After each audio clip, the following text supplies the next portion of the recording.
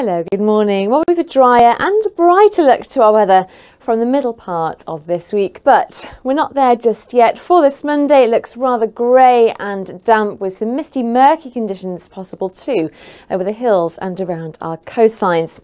So a mildish start to Monday with some patchy outbreaks of light rain and drizzle spreading eastwards for a time. The bulk of that should tend to ease into this afternoon with a few brighter spells possible. Mainly light southwesterly winds and a much milder feel compared to yesterday, highs up to 12 degrees Celsius.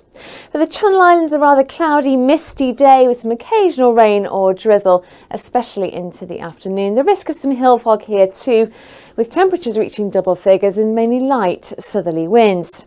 Here are your times of high water then for today, just the one in Minehead at 1 minute past midday.